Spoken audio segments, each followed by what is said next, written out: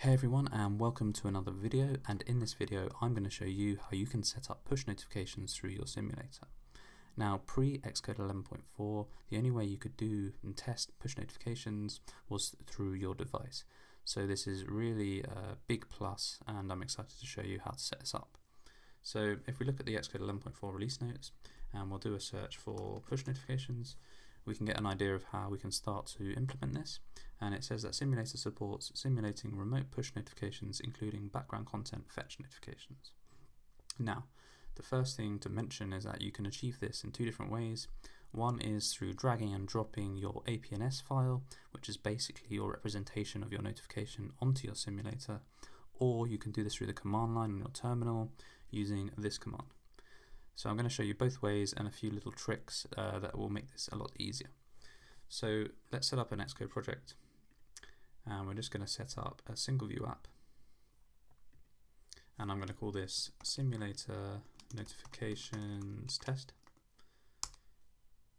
and let's create that.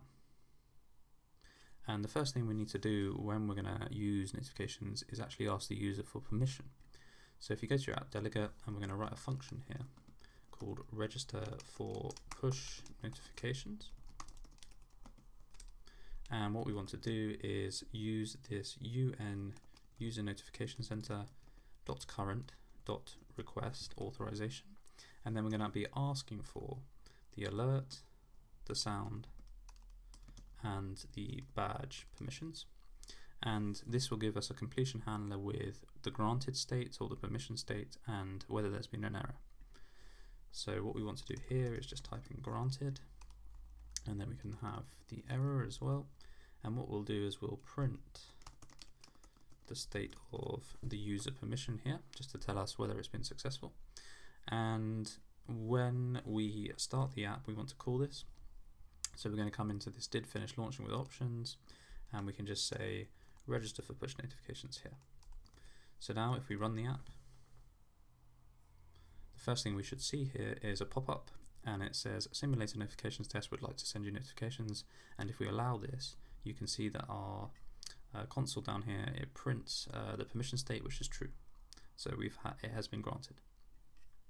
So the next thing we want to do, if we come back to our release notes here, is we are going to first show you how to do this through the command line. And there's this command here. So what we can do is we can create our APNs file. And I actually did this earlier just to show you. So what this really does is describes the notification. It has to be in valid JSON format, and I'm going to show you the basic thing we need here.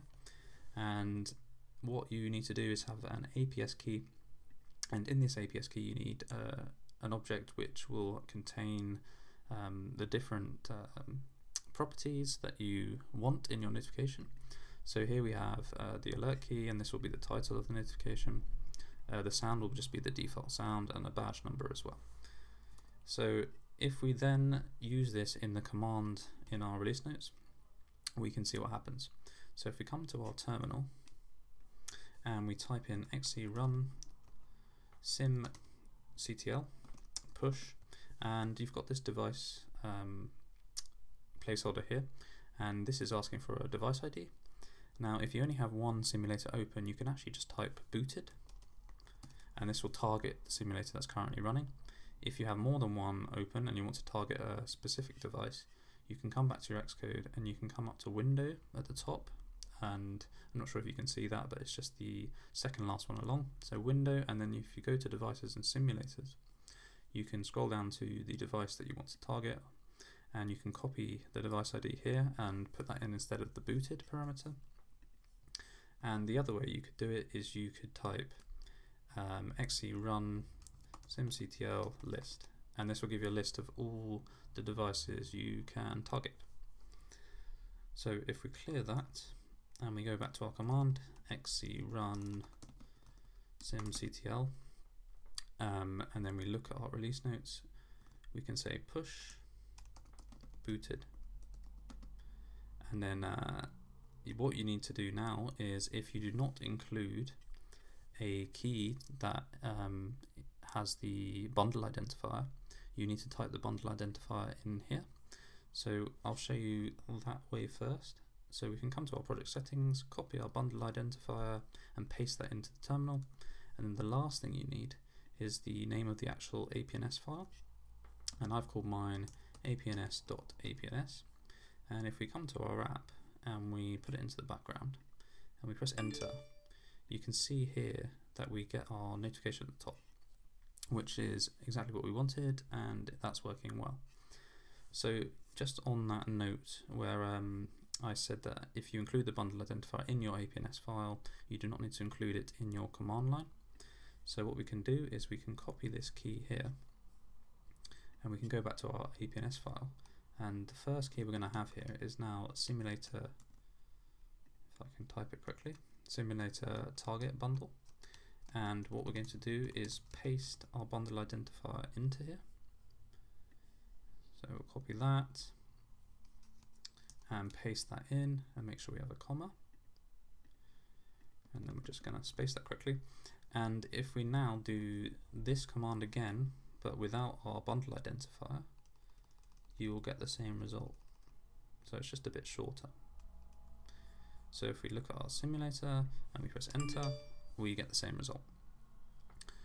And also, now that we've added this simulator target bundle key, we can drag and drop our APNs file into our simulator, and this will also give us the same result. So what we're going to do is we're going to go to our desktop where I have my APNs file saved, and we're going to drag that into the simulator. And again, you get the result that you want. Now, the final thing I'm going to cover here is if we open the app and we try with the simulator, or rather the command line, to send this again, you do not get it showing. So I'm going to show you how you can actually show this in the foreground as well. So if you come back to your Xcode, you go to your app delegate, and what we're going to do is we're going to make sure through an extension that the app delegate conforms to our UN and user notification center delegate, and we want to implement will present. Let's just make sure we get this one right. Will present notification, and we want to then call our completion handler with the relevant types of notification we want, and then we need to set our delegate, which we can do before we register. So we can say UN user notification center dot current dot delegate is going to be equal to our app delegate. And once you do this and you rerun the app, and then you go to your command line and you run the command again, you can see now that it's showing in the foreground. So that's again really useful, and I hope that these tips have helped you understand how you can implement these and how much more effective your development can be. So I'll see you for the next video.